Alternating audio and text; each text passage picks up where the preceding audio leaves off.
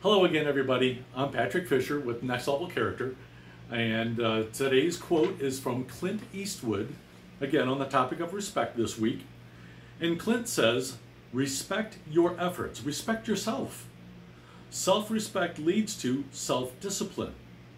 When you have both firmly under your belt, that's real power." Wow, those are really strong words, because John Maxwell says self-discipline is up and to the right, and for me this is to the right. I know on camera it's going to look like it's to the left, but it's up and to the right. That's where, just think of a stock market chart. It's up and to the right when you gain. So the same thing when you have self-discipline and when you respect yourself, like Clint says, that's up and to the right, and that's real power.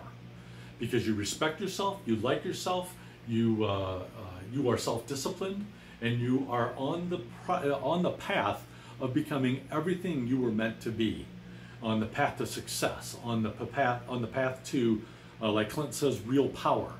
So I love that quote. That's a really good quote. I don't remember hearing that before, but I really like it.